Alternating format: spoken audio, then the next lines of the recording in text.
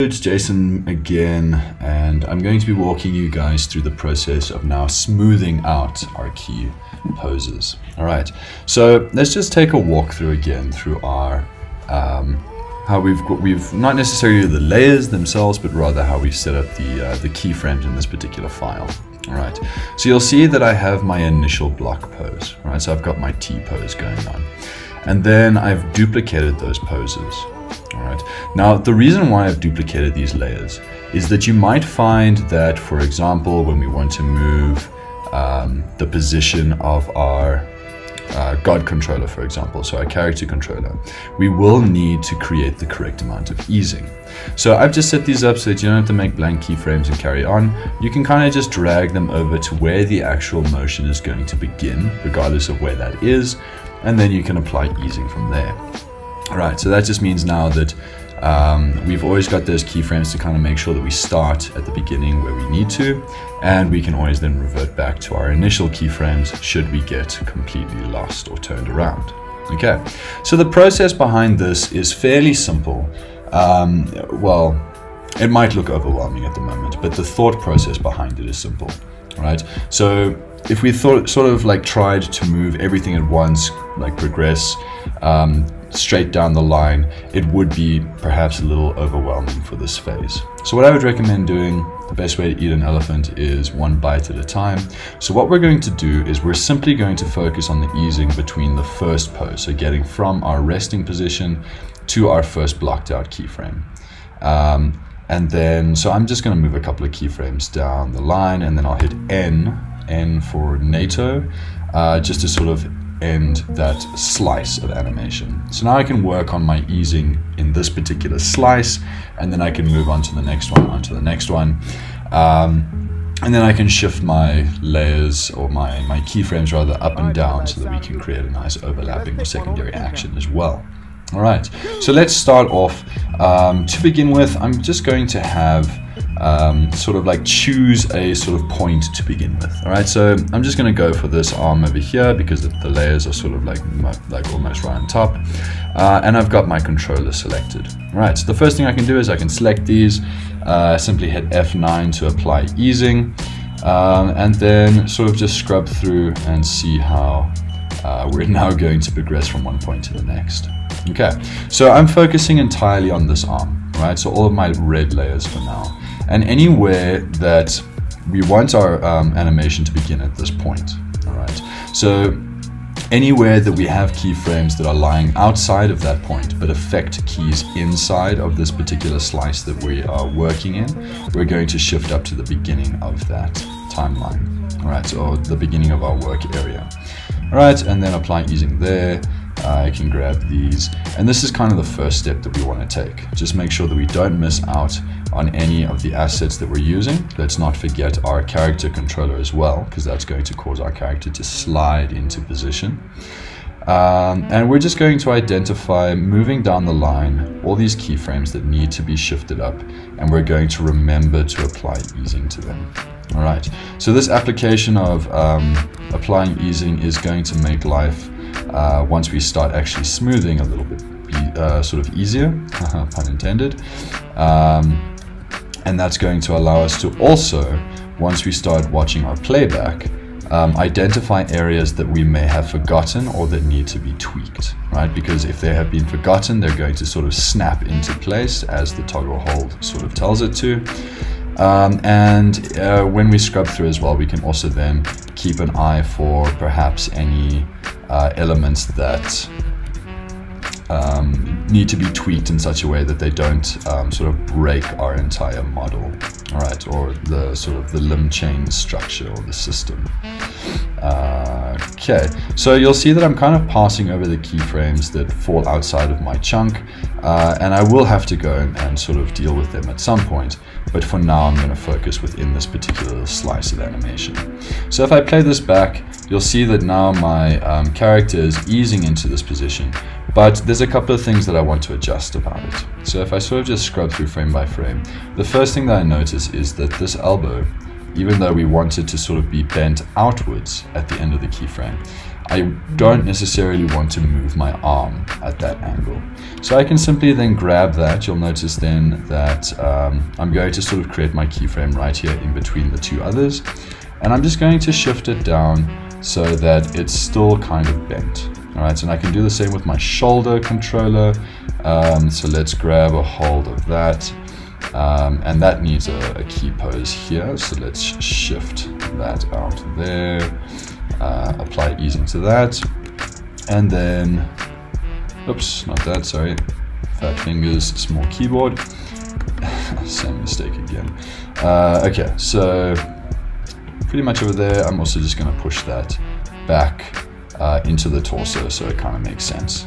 All right, and then this obviously then necessitates that we add some more rotation to our wrist so that it is affected correctly. And then as I scrub through, you'll see that my elbow now bends out as he reaches his final position. All right, so let's take a look then for anything else that we might have missed. Our head moves into place, and you'll see that our foot is kind of doing something a little bit strange over here. So let's take a look at what our next key pose is before we label it as broken. Okay, so this is what we want to sort of move onto then, where we have our back leg kind of bent and we have this foot rotating out correctly. All right, so we've got our left guard controller over here. Let's hit N for NATO again to include this into our slice of animation, and let's see how we can go about fixing that up. Okay, so my character gets to this point. I might then just adjust the rotation of my guard controller to keep his foot flat on the ground for now. And then as it moves back into that position, we are then going to have that rotation make sense. Okay, so this is where, for example, we need to grab our like left foot for the toes. So that's layer 46. Let's also shift up the start of layer 48. Apply easing to those. We might as well apply easing to all of them that fall within this block as well, now that we've moved on to the next slice of our animation. Okay, so it is just moving piece by piece, and it does start making a lot more sense once we dive a little further into it and get used to the project file. All right, so we can shift this one up, and apply easing to those. And we can grab this one, shift it up, shift it up, shift it up. Okay, cool. I'm sure that this is a riveting watch for you guys. I can only imagine how exciting it is. Okay, let's try and play that back and see what we've got. Okay, so we've got our character kind of leaning into it at this point. And this is going to be where my character kind of pushes against the immovable object in my particular example, and then slips backwards as he sort of tries to maintain or like push that weight even further. Okay, so we've got this cool little torso movement going on, and I believe that that is being controlled by this one over here. Yep, go back, apply easing. So it really is that simple. Identify something that looks wrong. So my pelvis, for example, needs some work now as well. And then just deal with that one step at a time. Okay, you see that we've got a little bit of a height difference going on, but we can try and adjust that in a moment as well. Right, so let's grab our pelvis. Let's grab its rotation. Let's apply easing to that and see how that already helps.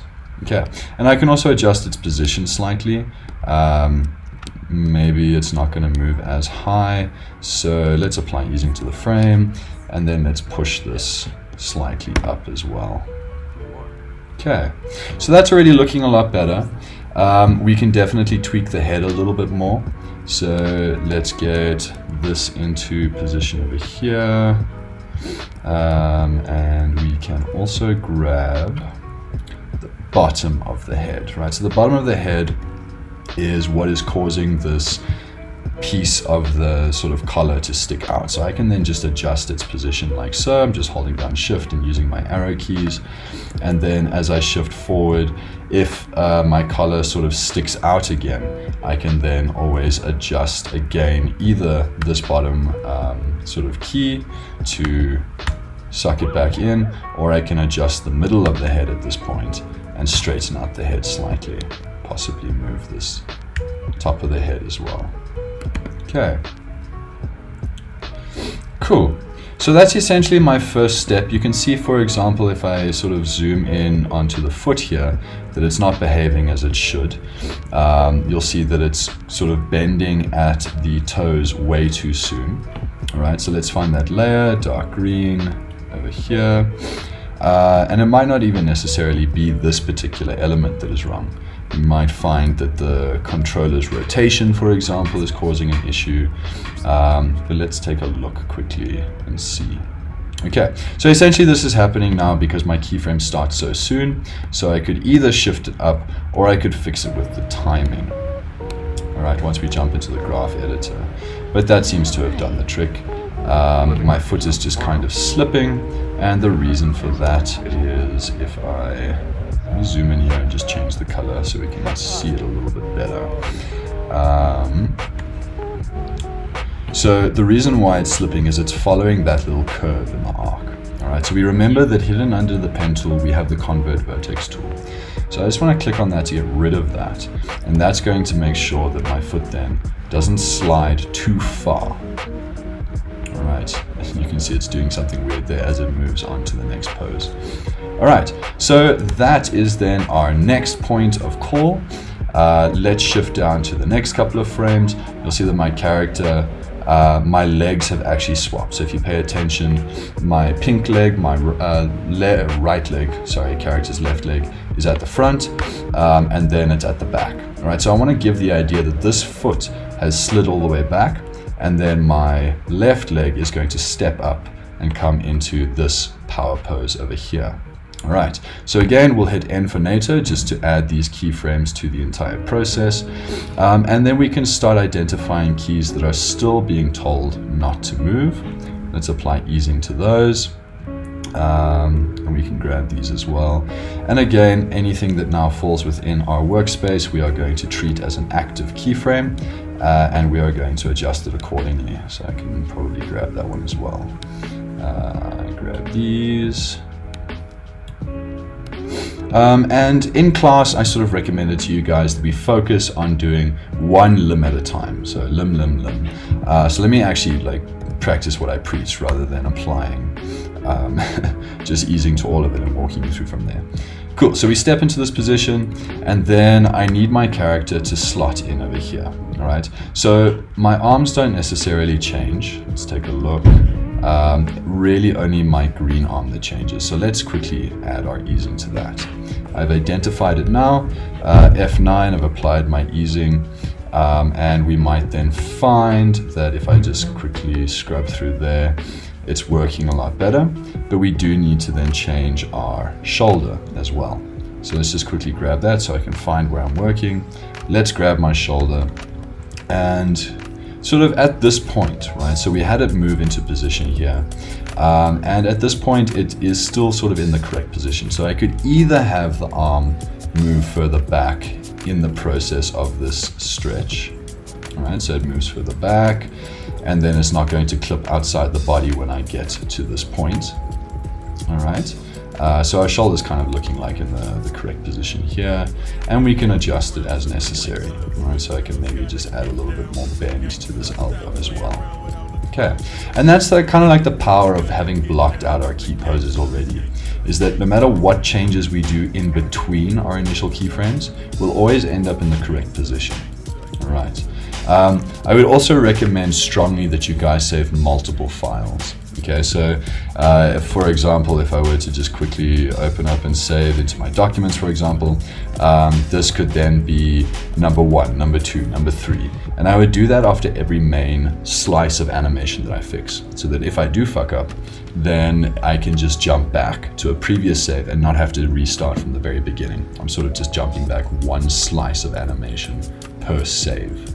Right, hopefully that kind of makes sense.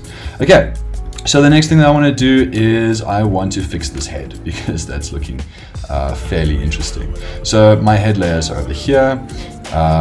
Let's quickly apply easing to those and see how that works out for us. So we start off in this position, he's pulling his head back, and then that little bump over there I think can be attributed, let's quickly add easing to these as well. Let's take a look. I think that dip is being attributed to, no, there we go. Okay, so that dip seems to have sort of disappeared now. Cool. So that head is kind of then still working.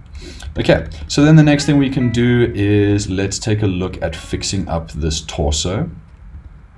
Well, the torso is actually kind of working, which is great. So now we can really just focus on the legs. Sorry, I'm tired. Okay, so let's then jump onto our legs and see what we can do with these. So I'm going to focus on my back leg first, just because then I can spend my time getting the step right on the next one without getting confused by anything. Okay, so we start off in this position. Let's scroll down to where we need to be. Let's apply some easing over here. Okay, and immediately just break what our leg is doing, and that's because we also then need to adjust our foot. So in this particular rig, we remember that the foot controllers also determine the bend of the leg. So I'm just going to select these, add easing to that, and then I'm also going to bring this rotation up. And let's add easing to that and see what it does exactly. So we start off with our foot sort of flat at the very beginning, and I think I can move that keyframe pretty much up to here. Right, so yeah, still flat, and then we're going to be easing into that step at the back there.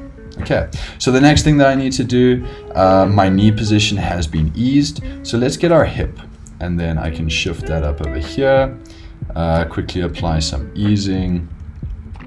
And I, again, only really want that hip to be affected from this point here. So it's going to sort of move like so. And we then need to adjust our guard controller. So that's the power of having left these sort of extra keys for us to work with. Okay, so we've got that now. And then that leg seems to be working a little bit better. There is just this strange little height jump that's going on. And I think that might be attributed to, let's just quickly see what is causing that. The position of our hip seems to be causing that. So let's just quickly grab that. Okay, and we can actually just copy this static keyframe and paste it here, and then add easing to that so that our hip kind of like slides into this position that it's currently in rather than just jumping into it. Okay, cool. So then scrubbing through it again, let's see, we still have like a little bit of this jump going on. So what it could also be is the fact that we've changed both the position of the guard controller and the hip. So I'm just going to see why. I'm just going to add a keyframe beforehand that has it in the correct position. Okay, and then I can adjust my knee as well so that I don't have this little dip. Cool, there we go. So just some superfluous keyframes to help us move into this next position. Okay, and then once I've got my step for my other leg done, I can then just focus on adjusting the toes of these stepping legs. Okay, because you can see sort of slightly here that my toes aren't moving correctly. Okay, but the very next thing, we're going to now focus on our step here. Okay, so this is going to require a little bit of finesse and adjustment of our actual keyframes. So the first thing we can do, let's shift this up over here and apply some easing there. So that's going to drag our hip across nicely without, well, it's going to break everything. I'm just going to add easing to these so that I don't see these random blockings. Okay, and then we need to grab the hip. So that's our hip controller. I want to grab the actual hip itself and just make sure that when I get into this final position, it isn't sort of sticking out of his arse. Let's go back to the very beginning. There we go.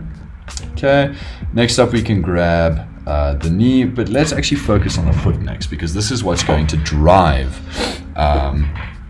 our step, and then we can adjust the knee and the hip according to that. Okay, so shifting forward about halfway, right? So it's going to move here at some point, and I can apply easing to that to help that transition. All right, and it could work as a simple foot slide, but we want to try and get the actual step going. So again, I'm going to move kind of between the two, right? And then I can always shift my keyframes up and down the timeline later. And I'm just going to lift the foot off the ground. With that, I obviously need to then adjust where my knee is. All right, and then to make sure that our knee doesn't break or look terrible, I then also need to do the hip. All right, so we're just adding a couple of keyframes here that are going to help sell the idea of what it is that we're sort of depicting. Okay, we can then also adjust the rotation of our foot, because our feet rotate obviously while we're stepping, or in most cases they do at least. We can do that over there, and we sort of then come down into that step. So then I could like rotate it as it's coming further down. I could add some more rotation to this particular step, like so. So it looks as though he's actually sort of going to roll down onto that heel. There we go. Okay, and then we can just try and adjust like the actual position of like the hip controller for this leg. So let's grab this and let's bring this slightly higher into the pelvis, and then adjust our knee as necessary. Okay, and then to make this slightly more believable, I can also adjust the timing on this leg. All right, so let's straighten our leg at this point. It helps sell the idea of a correct movement of like how a leg would actually move, and we can then adjust where our hip is sitting. Maybe we can bend this knee a little bit more then, and we can adjust where this foot is going to be at this point. Okay. Then what we can do is we can take a look at our toes. All right, so let me zoom in over here.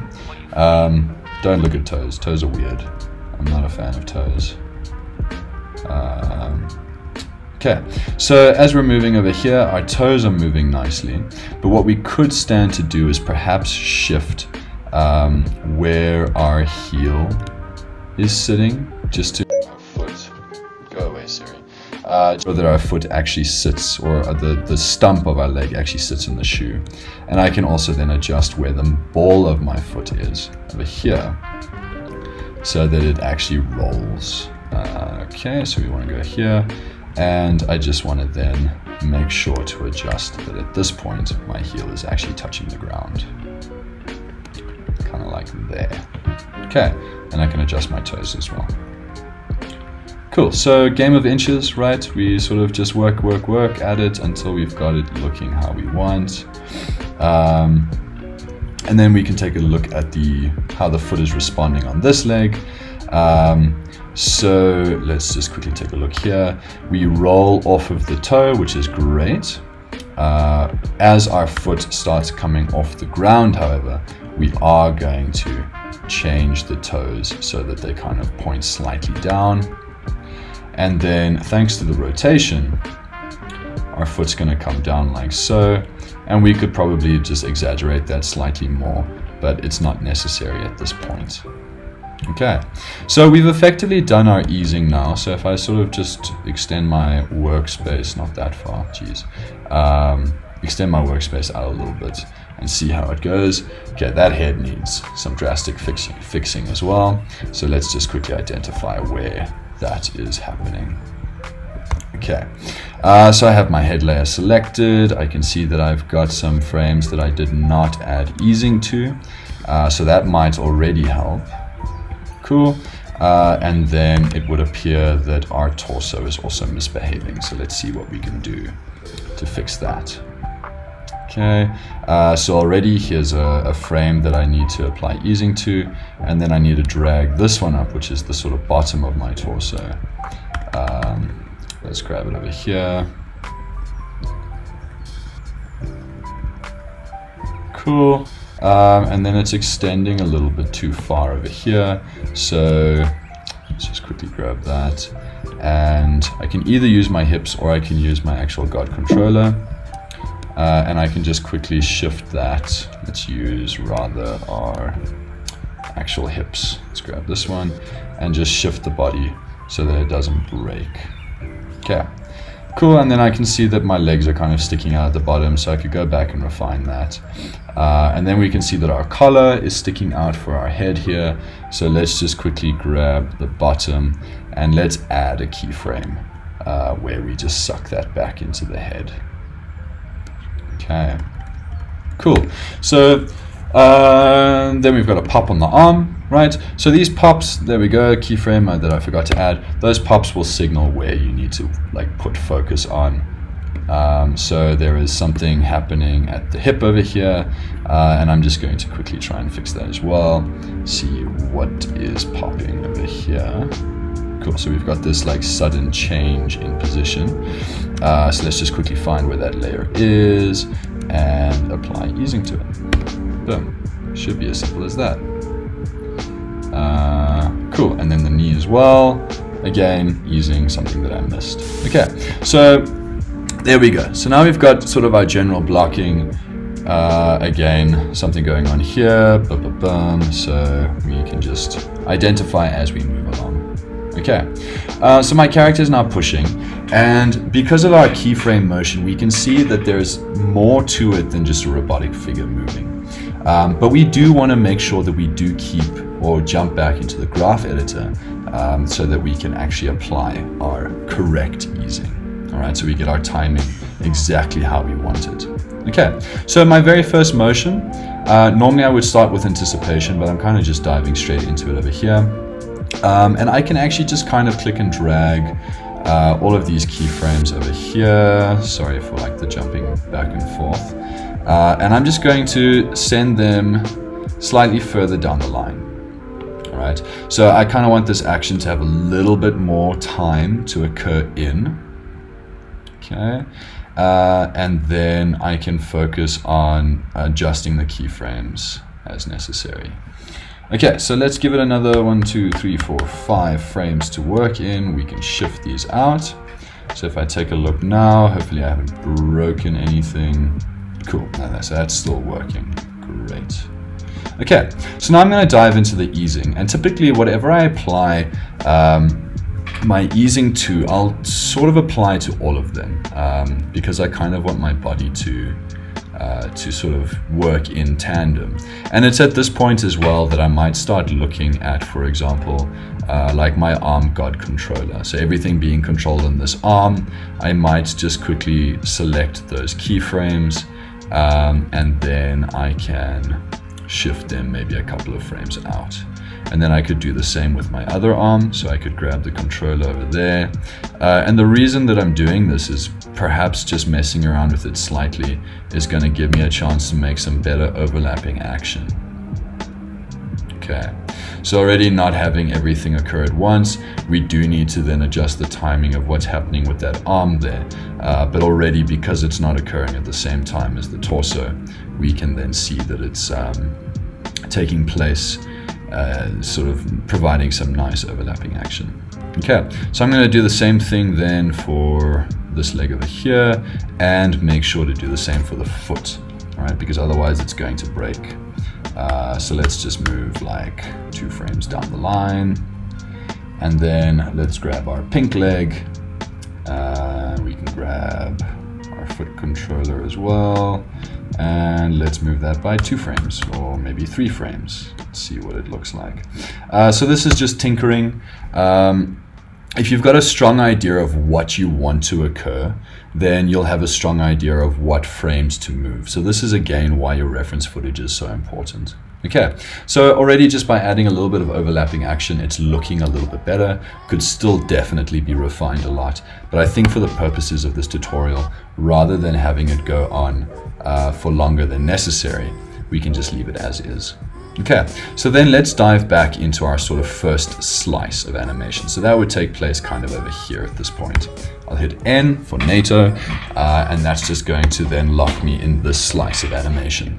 Okay, so I'm going to dive in here, and I kind of want my character, and I can now just sort of like let's make this a little bit smaller so that we can see our timeline a little bit better. So I kind of want this character to start off slow and then to like hit the imaginary object with a bit of force, right? So we remember that the peak in our graph editor is the main or the sort of fastest point, and then the lower down we get are the slower points. So if I shift this out like so, I'm starting off slow and then I'm reaching a peak of speed and then easing into it so that I'm not coming to an abrupt halt. Okay, and typically I can then just take this like principle and apply it to everything below it. Okay, so I'm just going to quickly do that now so you don't get bored with it. I would say that you could do it on multiple things at once, but like with After Effects, the graph editor sometimes just gets a little bit annoying when you try. So here, for example, like you don't want to adjust any of the keyframes that side, and sometimes it does. So yeah, I'm going to hit this up quickly and then I'll catch you guys on the other side and show you what it looks like. Okay, so I've jumped into the other work file that is available in the folder that I provided you guys. Just to show, I don't really have the energy, sorry, I'm like falling ill at the moment, to put in the time and finessing that I would like to show you when it comes to like the actual motion. So you'll see in this file that I have gone and added a little bit of anticipation. So my character leans back, and then notice how that sort of action takes place a lot slower, right? So over more frames than the next one. And I've set the next keyframes up in such a way that it's occurring quite quick at the beginning, as I said. And then, okay, so that's the mistake that I made in the sort of last part. I sort of told you to push in the wrong direction, sorry. So we're pushing it so that our peak occurs sort of fast, and then he eases into that position. All right, and then again, this could definitely use like a lot more tweaking than it currently has, but I think it illustrates the point fairly well. So the application of easing is what we do slice by slice, easiest way to do it. Make sure that we don't have any popping, fix any popping that we find, adjust any keyframes to add some in-betweens to help sell an idea of more fluid motion. Piece by piece by piece, all right? Then we go back, we jump into the graph editor, and we keep in mind the actual force that we want to apply, all right? So before we do the timing, it would be best, I suppose, to then shift our keyframes up and down the timeline to make sure that we've got our overlapping action. But already, because of the poses and how it's moving, it's kind of looking okay. We could definitely overlap the arms a little bit and the legs maybe. But that is a sort of process of refinement that we can go through once we have our initial easing done. All right, so hopefully you guys sort of have a little bit of a better understanding of how this work file functions and what is expected of you. I think at a core, sort of as a core principle, this is a fairly easy step. From here, it's kind of just making sure that we don't get overwhelmed by the number of keyframes that we have on screen, and we make sure to remember that we just do one bite at a time. Do one limb, do the next limb, do one leg, do the next leg. Because we've already blocked out our keyframes, it doesn't matter which we do first because we'll always end up in our correct position. Okay, so drop me a message if you guys are struggling, or leave a comment below. Otherwise, good luck with it, and I'll catch you guys in the next one. Ciao.